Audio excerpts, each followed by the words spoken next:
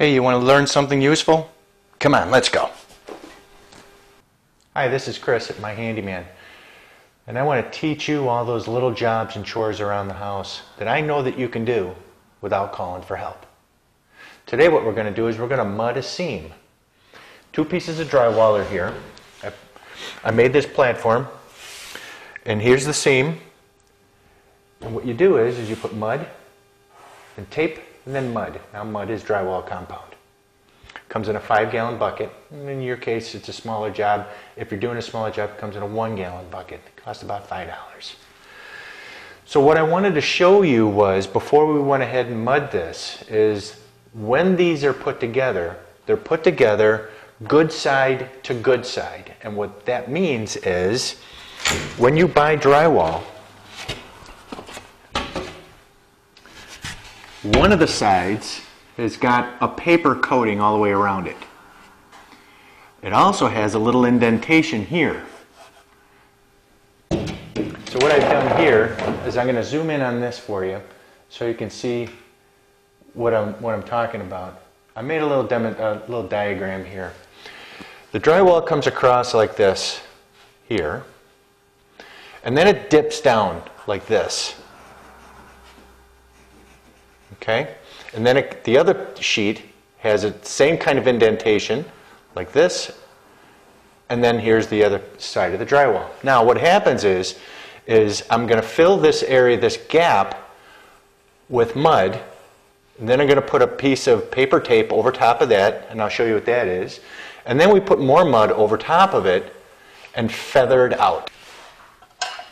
Alright, so what I'm going to do is I'm going to fill my pan with mud, with my circle knife here, and I'm going to get enough mud in the pan for the job. I'm not going to overdo it. I'm not going to fill my pan loaded with mud because that's not going to benefit anybody. It's just more cleanup, and we don't want more cleanup now, do we? All right. That should do the job. Alright, so what I'm going to do is I'm going to take my 4-inch knife and I'm going to fill this gap that I showed you earlier. Why I'm doing that is because I want to fill this little ridge that's coming down here. There's a slight opening. Sometimes there's an opening, sometimes it's nice and tight. In this case, I made it just a little bit open so you can see it a little bit better. So what I'm going to do is I'm going to fluff this just a little bit, just like we've done last time, because we've done these videos before. Okay, so I'm going to take some of my mud and I'm going to smash it into the groove. Okay, and it doesn't take much to do. You smash it in, spread it around a little bit. Smash it in, spread it around a little bit. Smash it in, spread it around a little bit. So it's not that hard to do.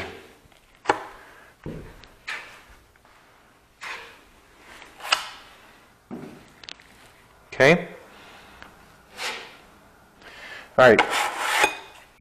Sure does look like it's gobbed on there now, doesn't it? Now, I don't want to put my paper tape on top of that. So what I'm going to do is I'm going to take now my 6-inch knife and I'm going to go one swipe down. And I'm going to show you, it'll show you then where these, where this gap shows here on the diagram here. Now watch this. I'm going to go like this.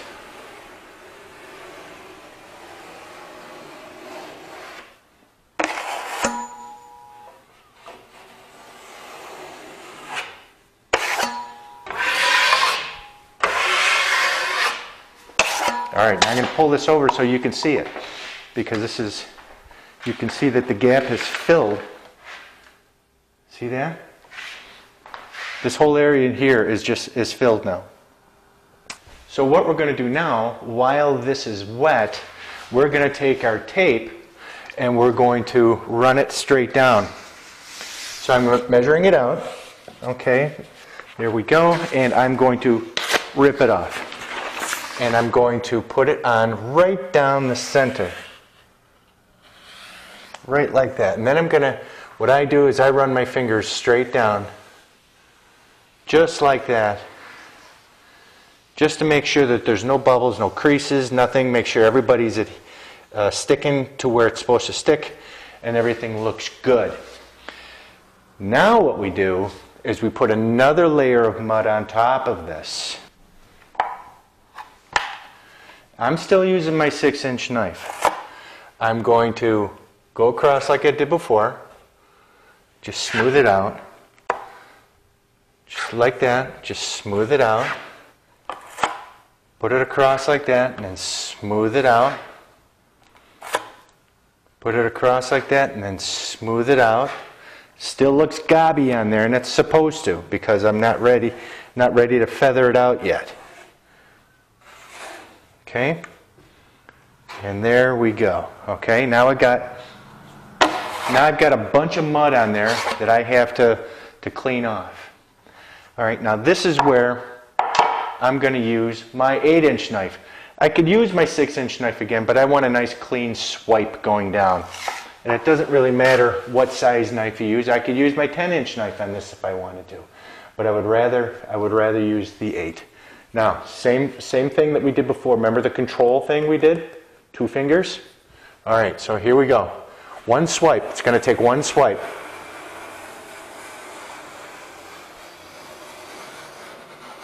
There, that's it. Now I'm just going to wait for that to dry, and we'll take a look at it and put on the second coat. That's all there is to it. It's easier. It's really easier than it looks. So I think you're going to do fine. When this is dry, I'll be back. All right, we're back, and we're going to take our 8-inch knife, and we're just going to float over top of this to see if there's any high ridges and knock them down.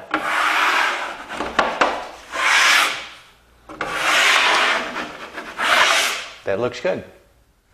So what we're going to do next is we're going to take our 8-inch knife, and I've got the mud in the pan, and we're going to put on our second coat. Now everything, you can see that the mud had receded just a little bit. This is exactly what we expected. And now we're basically filling it in, and we're going to start to feather it probably out to here and here. All right, so let's put that on. So fluff it up just a little bit.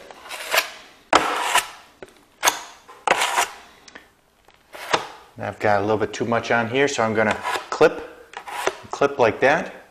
And I'm going to start at the top. Equal pressure on both sides of the knife and go straight down. Put a little bit more on there. Clip, and I'm going to start at the bottom and I'm going to work my way up. And put some more mud on the knife. Start at the top on the other side and go straight down.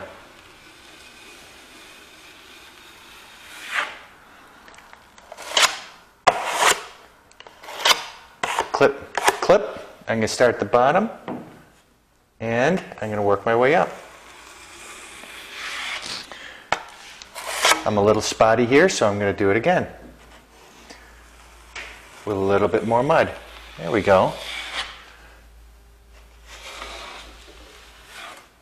All right. So I think I've got a sufficient amount of mud on there right now. So what I'm going to do is, because it's kind of globby here, and all I did was just mash it on. So I don't want to leave this like this to dry, because again, I'm going to be sanding like crazy, and our objective is to make it look good with as little sanding as possible. So I'm going to use our technique like we did before. 2 fingers out on the blade, hand around the put your hand around the handle, and I'm going to put a little bit more pressure on the left hand side and just right on the right hand side. Okay, so watch that. All I'm doing is gliding. I'm not removing a lot. All I'm doing is gliding down with a little bit of pressure. Make it nice and even flow. A nice even flow, and it is good. That's it. That's coat number 2. When this is dry, we'll come back and take a look at it. Probably knock down any high stuff that we've got. and put on probably our third and final coat, but we'll take a look at it. Might need more. You never know. We'll be back. All right, we're back. So let's take a look and see how our second coat looks. It looks really nice. Now we've got some rough edges here on the side, so I'm gonna be using my 10-inch knife on this. And you can certainly use your 8-inch knife. It doesn't make a difference, but I'm gonna use my 10-inch knife because now what I want to do is I want to feather out just a little bit further on both sides of the middle seam.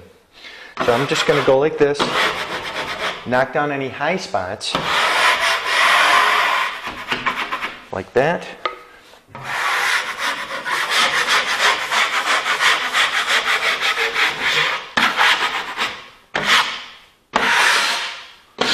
Like that. And now we're ready to apply our third coat of mud. All right, so let's take a look. I've already got the mud in the pan, so we're all set there. I'm going to fluff it just a little bit like we normally do.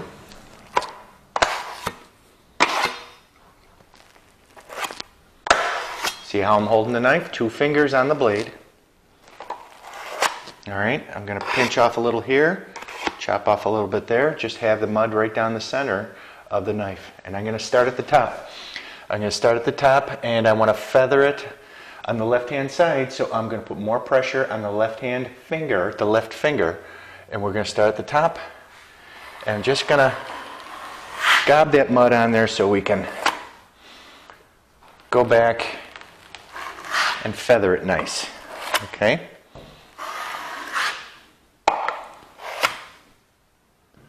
And up. And let's start here.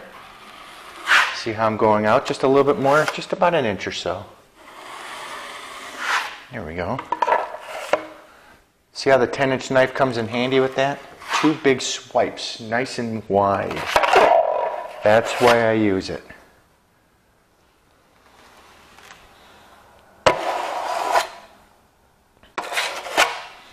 All right, up the center. Just to cover everything. Now, the mud is gobbed on there pretty well, all right? Now we're going to use our technique to take it off. The further into the coats you go, this is the third coat, the finer you want to get this. So let's start on the right-hand side. I'm going to put more pressure on my right finger, still guiding with the left finger. And I'm going to feather off the left-hand side, or the right-hand side.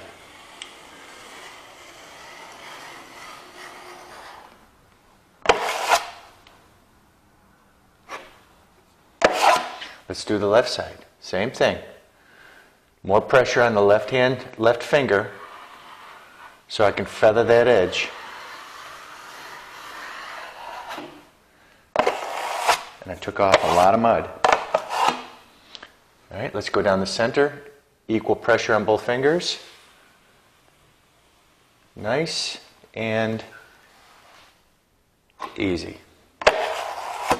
Okay, now because we're trying to dress this up nice, we're going to go over it one more time. I'm going to put more pressure on the right finger.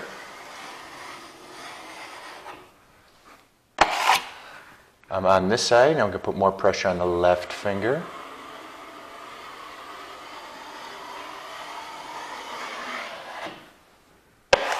And I'm going to go easy down the center.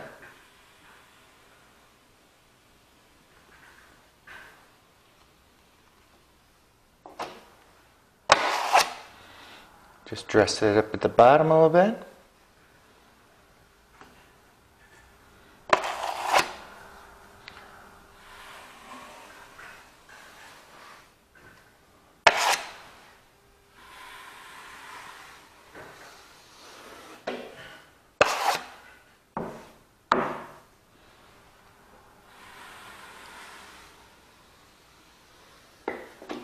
And it looks good. All right, so what we're going to do now is we're going to let this dry. We're going to come back when it's dry. We're going to give it, looks like, a possible final sanding, and then you can prime and paint. We'll be back.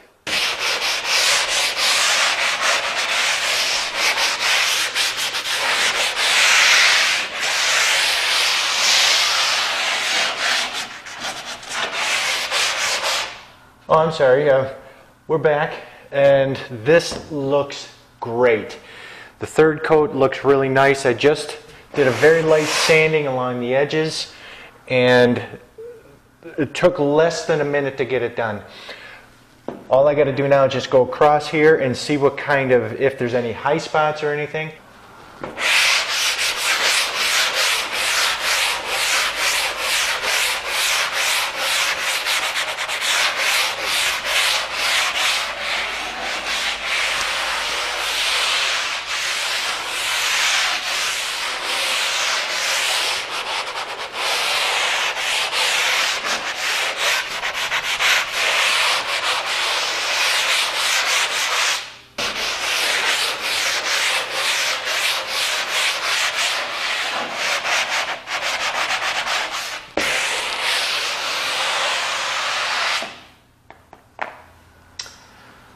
It looks great. It's a good job. All that's left really to do now is just grab a rag, get it nice and damp, not wet, wipe it over, get rid of all of this drywall dust that's on here, prime and paint. You can do this.